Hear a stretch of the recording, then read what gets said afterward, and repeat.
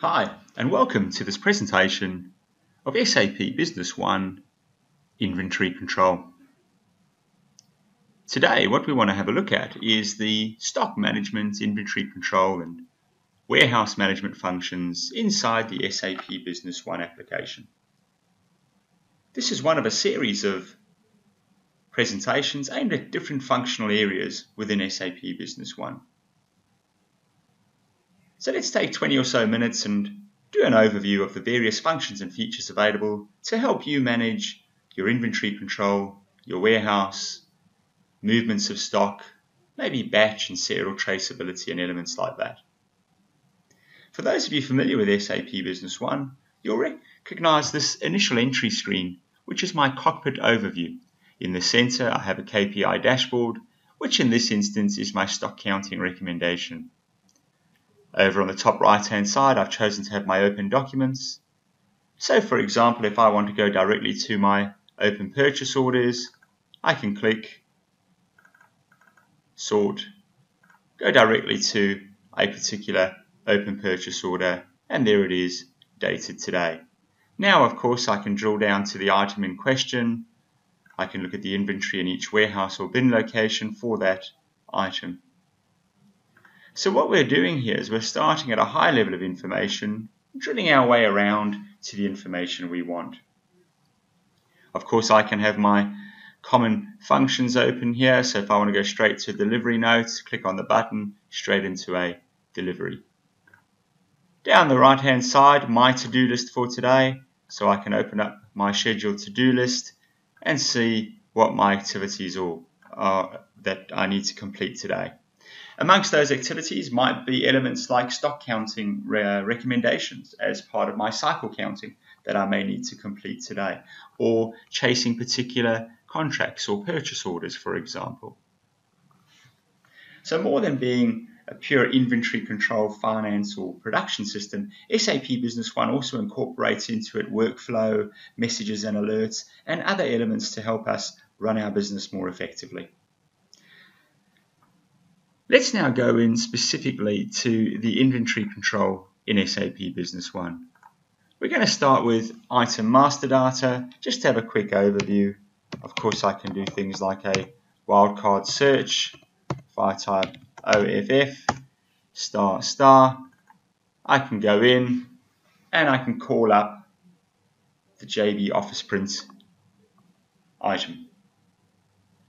Now, the initial screen that I see here in terms of this master data, let's not forget that I can add my own fields. I can modify the formats of these fields by moving them around and change where they sit on the actual master data form, so that I get master data forms to look and feel the way I want them to, and to help me with the ease of data capture. So what you're seeing in front of you is the standard item master data form, but it can be changed. I obviously have the ability within SAP Business One to manage items by serial or batch numbers. So if I were, for example, in the food industry, I may be tracing items by lot or batch traceability. Whereas if I'm selling IT components or electronic components, I may be tracking items by serial numbers. And then I can decide, do I want to track on serial numbers on release only or on receipts and release, etc. So multiple rules I can set inside the system. But the point that I'm making there is that certainly traceability, both batch and serial number, standard within SAP Business One. I can obviously make the item inactive, let's say from today's date till the end of the month, the reason being a QA issue, quality issue, for example. I'll just take that inactive flag off for now. Of course, a default price here, the price list in SAP Business One, I can import a supplier price list, I can have contract pricing, customer or supplier specific pricing, I can have volume-based pricing, so lots of flexibility with regards to how I might set up my pricing in SAP Business One. Purchasing data, I can have multiple units of measure. So for example, I might purchase this item in kilograms, but I use it on the production floor in grams. I might buy it in cases of 12, but I sell it in individuals. I can also keep my length, width, height and volume calculations. This is very useful when calculating freight. So for example, if the supplier says that the freight is roughly $100, I can work that out based on the calculations of the volume, for example, of these items. Of course, nice and graphical in SAP Business One. Click on the button, see historically what I bought of the item, and there it is graphically as well. Of course, the arrows represent drill downs, so I can at any point drill down to the source transaction. In terms of the inventory data for the item, multiple bins, multiple warehouses. So in SAP Business One, in terms of multiple bins, I might say that the items are in warehouse 1 in Sydney, in the green zone, aisle 3, location A1. This helps me narrow down the location for the items, so dynamic bin allocations. Obviously, min-max stock levels, for example, so I always want to keep a minimum of 100 of these in stock and a maximum of 2,000. This can be used for elements, for example, like material requirements planning, which is covered in a different presentation, but in terms of assisting us with our purchase planning, we may want to make sure that we always have, for example, the minimum stock available. Another option with inventory control, of course, is to put an alert on that minimum stock deviation. That way, if the stock of this particular JB office print goes below 100, the system will send an internal alert to the purchasing manager to purchase some more. Sales data, again, multiple units of measure on the sales data. So I purchase in kilograms, but I sell in grams. I purchase in units, but I sell in boxes, etc. Planning data around inventory control. We touched on this a few minutes ago, but material requirements planning, or MRP, can be used in terms of replenishment planning and purchase planning for production or for purchase planning around items that you purchase. Not covered in this presentation, covered in a different presentation, but what MRP will do in terms of stock control is it will balance your supply and demand. So your supply of the items coming in from your suppliers, potentially on purchase orders, your existing stock, your min-max stock levels, your demand coming from potentially forecast demand and sales orders. And then the system will balance those requirements to recommend purchase orders or works orders for purchasing or production. And again, these sorts of calculations here, the planning method, the procurement method, the order intervals, the order multiples, will help us and lead times with those calculations. Multiple properties against particular items, so I can put up to 64 different properties. This will help me to categorize or group together my items. So I might say this is an IT piece of equipment and it's a printer, for example. Then I can run a report for all IT printers. This JB office print will appear. Remarks against the items, I can put some text in here, 3-year warranty, please note, available in 3 colors, for example. And attachments, I can have an attachment in here which might be, for example, a technical specification against this item. So I can call up that technical specification, and what it will then do is that technical specification then will allow me to attach it and to actually then go in, and I can see I've just attached one here. This is an agreement for the delivery of services and inventory. I call that up and it will bring up, for example, the Word document. It doesn't only have to be a Word document. It could, for example, be an Excel spreadsheet. It could be a PDF, a technical specification, etc. So let's just update that inventory item. As I right-click on the inventory item, I can see other things, activities. So I can put a note against this particular item. So a note might be, please note limited availability. Okay, so I've got now a note against that particular item. I can see whether this is part of a bill of materials. This is very nice. Alternative items. So I'm on the phone talking to a customer about this particular inventory item, and when I'm talking to the customer, I realize I don't have any in stock. I right-click, I click on alternative items, and now I can see that I have 2 alternative items. One's a 90% match and the other a 99% match. Now drill down, have a look at that item, have a look at how many I have in stock, recommend that item to the customer, explaining to them that it's not 100% fit, there is a marginal difference, what the marginal difference is. But again, SAP Business One has given me instant access to information. I'm on the phone, I'm talking to the customer, I want to make sure I've got great customer service, I don't have the item in stock, I right-click, alternative items, I look at what's available, I drill down, I talk to the customer about what we might be able to do to help them out. I can also do things if I'm on the phone talking to the customer. I could go and look at what's available to promise. So go to the available to promise report and see what's ordered, committed, available for this item. I can then drill down and see a particular, for example, purchase order related to this item. I can drill down and see a particular sales order relating to this item. So again, available to promise at the click of a button. I can do other things like inventory status and warehouse report, for example, purchase quotations created directly from here, other related features. Let's now go in to a few other functions and features. Barcodes, obviously the ability to print out barcodes and attach those to a pallet, for example, so that you've got barcoding, and potentially one could also have scanning associated with SAP Business One. Multiple RF scanning solutions available in the market which integrate to SAP Business One if you want to have a wireless warehouse and scanning. As I said, there are multiple solutions which are available in that regard. Bin locations in SAP Business One, the ability to have multiple bin locations. So the items are in bin A3, for example. A3 is full, so they're in A3, but there are also some in location A7 as an example. So again, helping you better manage your inventory and inventory locations. Serial numbers and batch numbers, the ability to go in and obviously look at your serial numbers and what items are where, etc. by serial number. When did they come into the warehouse? When did they go out of the warehouse? So that you've got traceability of the serial numbers or the batches. Often used in industries like food and medical, for example, you may have batch traceability, and in IT, very often serial number traceability.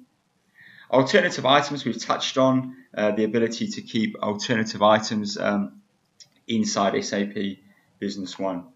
Let's look at inventory transactions, a goods receipt into the warehouse. So in terms of SAP Business One, you can raise a purchase request that can get approved, a purchase order with approval, and then a goods receipt into the warehouse, or I could simply go in and do a goods receipt. So again, total flexibility in terms of the way we can handle the transaction of getting the goods into the warehouse. Inventory transfer requests, so the ability to transfer inventory items. I can also do inter-warehouse transfers, obviously. I can do recurring transactions, common theme throughout SAP Business One, but the automation of recurring transactions. Inventory counting transactions, so I can have a look at inventory counting. I can make inventory counting recommendations. So I might categorize my items, for example, A, B, and C items. A being most important, I want to count once a month. B being relatively important, relative costs, I want to count once a quarter. And C, low cost items once a year. When it comes to doing the counting, I can have the system make counting recommendations. So on the first Friday of every month, I want you to count these items. The system will actually inform the warehouse manager or the stock manager, these are the items I want you to count today through an alert. In this instance, I can also say, do I want a single counter or multiple counter? Multiple being two people counting the same items as a double check.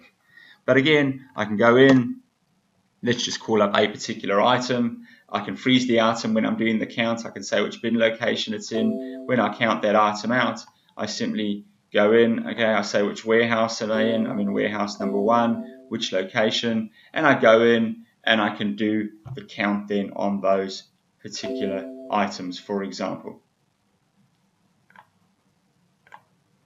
On the subject of stock counts, obviously you can also do annual stock counts and other related stock counts as well. Price list, multiple price lists, the ability to import supplier price lists into SAP Business One. In terms of picking the items in SAP Business One, so I get a sales order, I want to now pick that stock, I can use what's called the Pick and Pack Manager. The Pick and Pack Manager is the ability in SAP Business One to facilitate the picking process. So here I want to manage by sales order. I first want to pick by required date, then by sales employee, by document date, etc. I've got a list of different criteria, and this is going to assist me with the pick process on the shop floor, and then pushing that pick process through potentially something that's printed out on the shop floor in the warehouse to be printed, or alternatively, as I said, there are multiple third-party applications if I want to then go to full RF type scanning as well, very commonly used by our SAP Business One customers with a full wireless warehouse for receipting, dispatch, and potentially stock take as well. In terms of the inventory control, what we've seen then is in SAP Business One a complete inventory control process.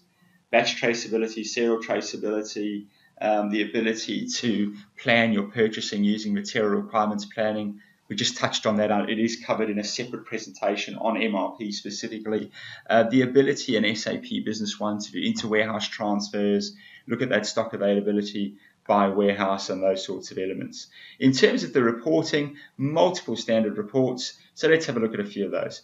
Firstly, for those people who are familiar with SAP Business One, as I pull up a report in SAP Business One, then typically I get multiple options inside that report. So I pull up a report and then the system will say to me, for example, an inventory status report, which codes do you want to look at, or which suppliers, which item groups, which properties. So you might say, I just want to have a look at an inventory status report for these properties of items, or for these item groups, for example. And there's your report, in stock, committed, ordered, available, etc. Okay, nice, quick, simple, easy access to information. A bin location, a content list, a price report, a discount group report, serial number transactions reports. So I've got an issue with a particular serial number. I want to know when I sold it, when did I receive it. I can use the serial number transactions report. Here it is here, and that will tell me, for example, that's the document it went out on, and there's the delivery note. And then I can drill down to that actual delivery note. So I can see it went out in 2006, so some time ago. Again, the importance of serial number tracking is to be able to get from the high level information to the exact information. What was the delivery note the item went out on, and when did it go out? Price reports, inactive items reports. So give me a list of all of my inactive items. My inventory and warehouse reports. So what inventory have I got in which warehouses, for example? Last prices report. This is very nice. So let's say I want to have a look at for Earthshaker Corporation, the 1420 office print. I can see now what we sold that item for previously to them, or if it was a supplier, what we bought the item for. So again, this is very handy. I'm on the phone talking to the supplier, talking to the customer. The customer says, that's not what I normally pay. I don't normally pay $875. I can call up this quick, easy report, drill down to the information I want. Okay, so lots of different options in reporting. I can also have SAP Crystal reports embedded. So here's an example. Let's give it a nice big date range because this is demo data. We'll select the items. Again, we get the choice of selecting multiple warehouses, multiple items, and Crystal reports embedded into SAP Business One, a stock turnover analysis. Stock valuation method report, again, Crystal reports embedded into SAP Business One. Other options in terms of reporting, let's not forget that I can also, in terms of the reporting in SAP Business One, I can use multiple different reporting options. Let's just call up another item. We'll call up that one there. Minimize that slightly. I can also use, for example, drag and relate. So I can take this particular item code, drag it over the information that I want, let it go, and it will give me more information about that particular item. Okay, so again, it's something that we commonly use in SAP Business One. So what warehouses are available, etc. So I can move around, get lots of instant access to information directly from within SAP Business One. So what we see then with the inventory control is a true end-to-end process. Receipting the stock into the warehouse, managing the stock through the warehouse, the inter-stock transfers through to multiple reports available inside the system. Thanks for watching. I hope you enjoyed the presentation. Please don't forget that there is more information available on our website at leveragetech.com.au. Thank you, and I hope you enjoyed the presentation.